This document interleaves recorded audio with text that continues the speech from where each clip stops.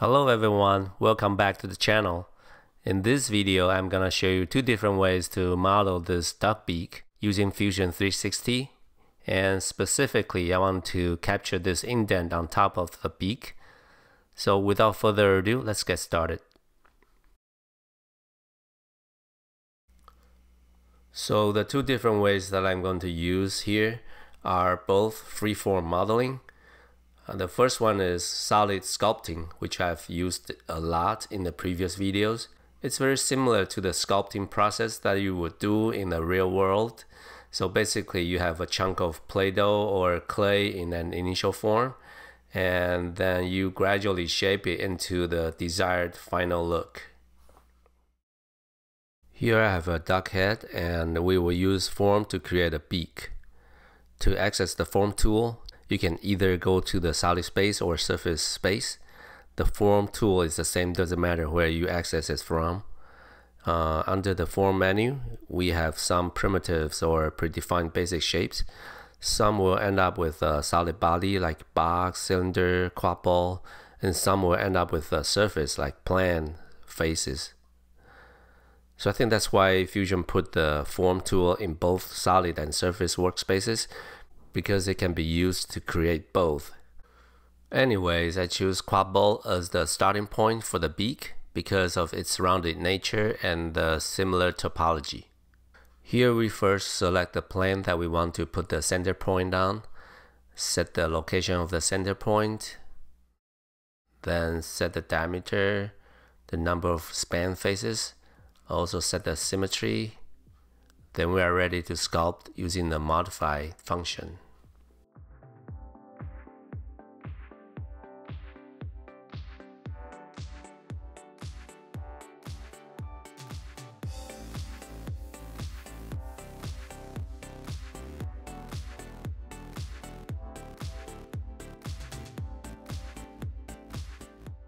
So I try to create an indent on top of the beak, but as you can see, it's hard to achieve the desired shape with just these limited vertices and edges.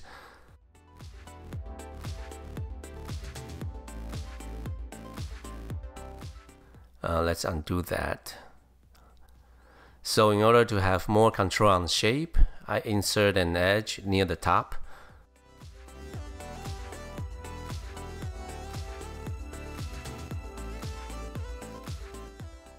With that, it's easier for me to adjust the shape to the desired look. And this has been the main method that I'm using for organic shape sculpting. Alright, there you have it. The duck beak using the solid freeform modeling. The second method is also a type of freeform modeling. Instead of shaping a solid body, we will construct a rough surface first. So again, we are under the form menu, and here I'm using the plane tool. First, I select the XZ plane, and then I specify the center point on that plane. Next, we will set the dimension of the plane and also the number of faces. Usually, we will set the plane to be 1 by 1 to start with, but since we have symmetry here, so I set it to 1 by 2. Now we are ready to sculpt the surface using modify. The idea here is to grow the rough surface section by section until we have the entire object covered. Remember to change the display mode to box display because we are doing the rough surface right now and we don't need to worry about the smoothness or curvature.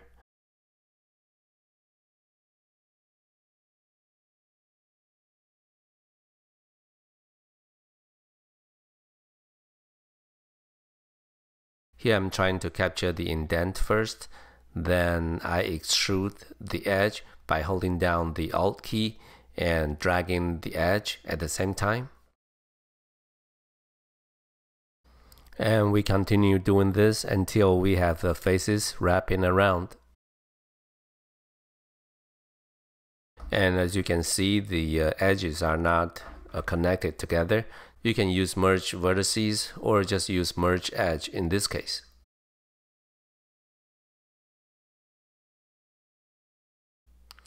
I kind of lost track on how big this should be, Unfortunately, we have this reference on the side, so I went back and changed the size a little bit. Next, we extrude edges lengthwise, and we can extrude multiple edges at the same time by holding down the Alt key. And just remember, if we drag the features without holding down the Alt key, we'll be just doing the move, but with the Alt key, we'll be doing the extrude.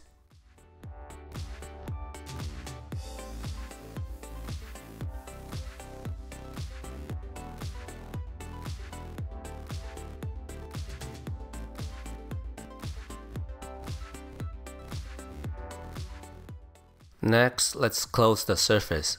Once the surface is watertight, it will become a solid body. Here, let's try the fill hole tool. As you can see, on each side, the fill hole creates a quad or a four-sided polygon and the triangle, but the triangle is not desirable. And in general, triangles and especially in n-gons or more than four-sided polygons are not desirable, because they could cause unpredictable smoothing result or rendering issues. We should try to avoid using them when possible. So let's undo this. My solution is to insert an edge along the side. This edge will also better preserve the edge sharpness on the side, which is what we want. With the additional edge, now we have 6 vertices on each side, so we should be able to create 2 quads. Let's try the fill hole again. And now it's creating 2 quads on each side, but as you can see, the 2 quads are very different in size, so we probably have to do it manually. So let's undo this, and we are going to extrude the edge, then merge the edges to close this opening.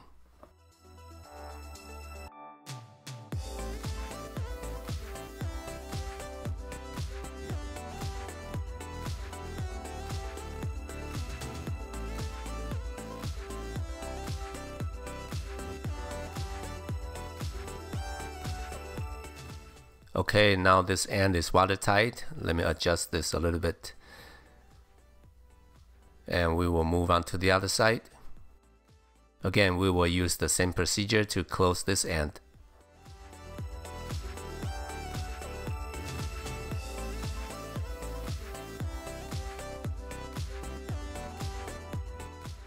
Now we have a watertight surface, and once we finish the form construction, we will have a solid body. Now let's switch back to the smooth display, and you can find the display mode in the modify function or just use the Ctrl 3.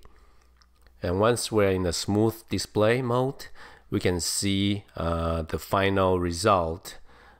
At this moment, you can modify the object in the box display mode or in the smooth display mode. Here I'm trying to raise the top of the beak by moving the point, but I still don't like the result. Another way is to use the crease function. So here we select the edge that we want to apply crease, and the result should follow that creased edge a lot closer.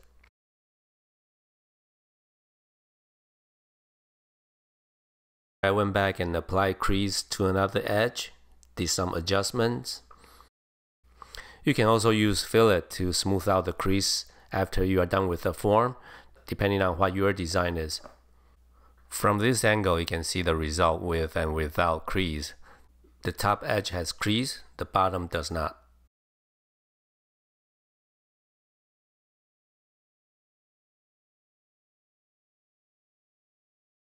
And there you have it, freeform modeling using the surface sculpting.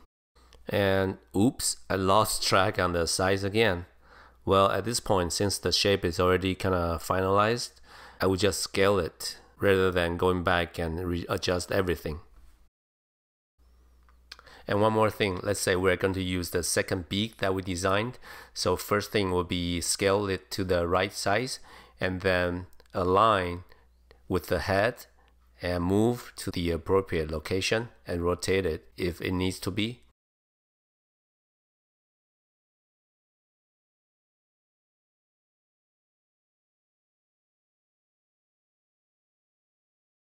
So in this tutorial, we learn how to do freeform modeling in 2 different ways. If you ever stuck in one approach, try the other one.